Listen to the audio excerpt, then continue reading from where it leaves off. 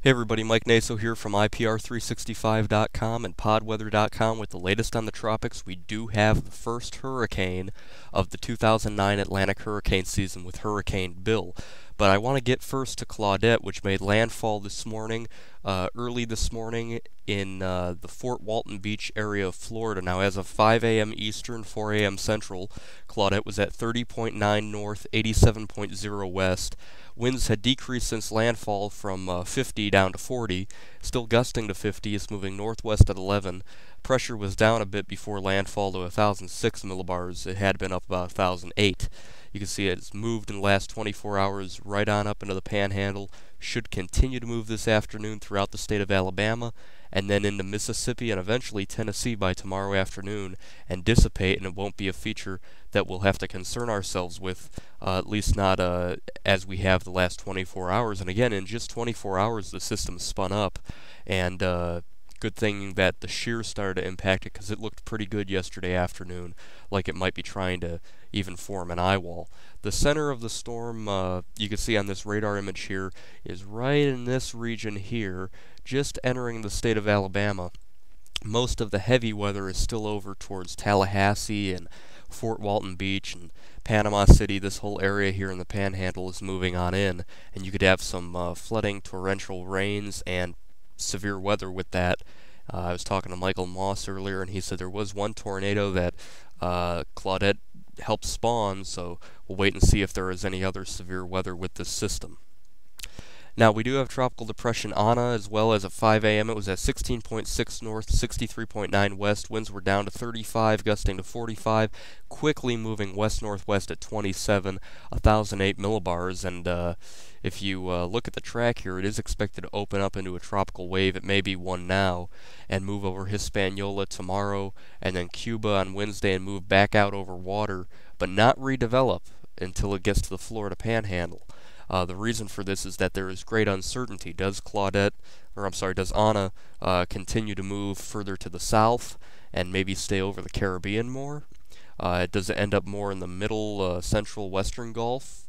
Does it continue more to the north and end up over the Bahamas and the East Coast? There's a lot of uncertainty with the track, and that has a lot to do with the intensity. If Claudette, there I go again, if Ana continued to move west, who knows? It could always come back big time in the western Caribbean and into the Gulf of Mexico. But the thinking is right now with that west-northwest motion so quick, whatever's left of it will move on over Hispaniola and it may not survive. But a system this tenacious that has been around this long bears watching, because it's always those little ones that are weakened and dissipate and then come back or don't look good, and they come back really bad. Here's the model guidance for Ana, and you can see that it does continue it basically right on off towards the west-northwest over Hispaniola, over Cuba. Some of the BAM models want to turn it more westward in the Gulf, others want to curve it north and then northeast, others just want to keep it moving northwest. So there is uncertainty, but whatever's left of it is what we're going to have to deal with down the road. Now, we do have Hurricane Bill. Now, here's the latest on Hurricane Bill as of 5 a.m. It was at 13.8 north, 44.0 west. Winds were 75 miles an hour, gusting to 90, moving quickly west-northwest at 21, 987 millibars. And Bill is forecast to become a major hurricane by Tuesday night into Wednesday, and then continue to move west-northwest, then northwest, then north-northwest, generally in the general direction of Bermuda here. So if you are in Bermuda, remember what Fabian did in '03. That was, geez, 6 years ago. Seems like yesterday, but that right eye wall of Category 2-3 Hurricane Fabian went right over the island and caused a lot of damage. So if you are in that island, and even if you're still in the northern islands, the Bahamas, and Cape Hatteras northward and the Canadian Maritimes, keep an eye on Bill. Any of those areas that I highlighted in red there could feel the wrath of Bill if something goes wrong. Now, the general thinking right now with the model guidance, except for the pesky UK Met, the UK Met is taking a lot more west, but it's a good old model, so you always got to keep in mind that it could be correct.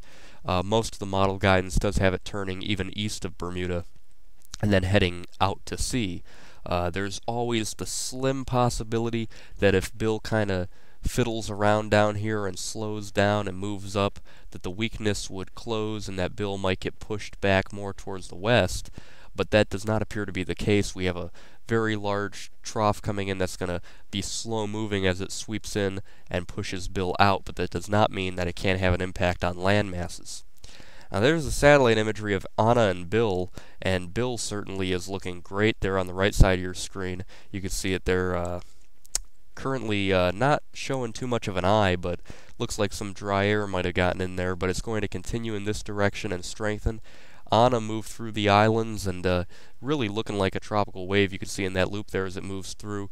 Not very symmetric, not a good circulation with it, and it may be a tropical wave as we speak, but it's got some good bursting going on, so might have to deal with it.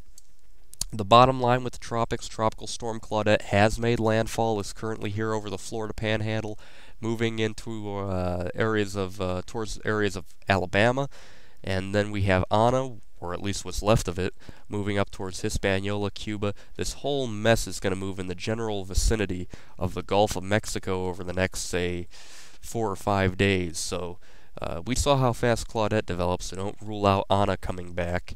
And there's Bill looking like it's moving in this general direction, expected to continue, and then gradually go more northerly, and then make a turn. Does it do that to the west of Bermuda? Does it do it further east?